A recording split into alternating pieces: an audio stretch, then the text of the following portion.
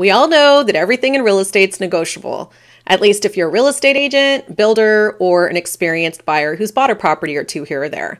Today, we're going to talk about the things that should be in a contract to make your contract lender friendly. First things first, be sure to subscribe to all of my social media channels at Let's Talk Mortgage Pro. So the first thing that we want to avoid is having a dollar amount in the non-realty items section of the contract.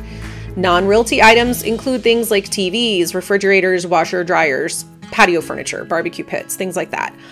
If there's a dollar amount listed in there, in most loan types, what this means is that there's a dollar for dollar reduction in the sales price.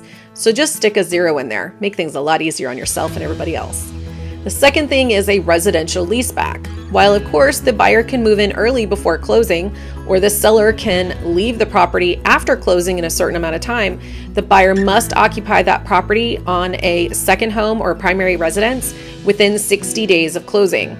So if your leaseback is longer than 60 days and it's not an investment property, this is not going to work for your financing. So be sure to write those residential leasebacks for no more than 60 days. The next thing is seller concessions. Now, each loan type has a maximum amount of seller closing costs that they can pay on behalf of the buyer. So be sure that you check those limits. And I'll be sure to do another video on those limits so everybody knows what to expect there. We don't ever want to have money left on the table from seller paid closing cost.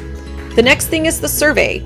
So who's paying for it? Is there an existing one? And that this, of course, is in survey states, as not all states have surveys requirements. But it's really important to know upfront and early on if the survey is going to be acceptable or even available. The next thing that contracts don't talk about, which I think is really important for everybody to be aware of, is flipped properties. That means that the property has not been owned by the current owner for more than 90 days. In some cases, 12 months, depends on the loan that you're doing. But in most cases, if the property has not been owned by the seller for more than 90 days, it could be a problem with certain types of financing, like FHA.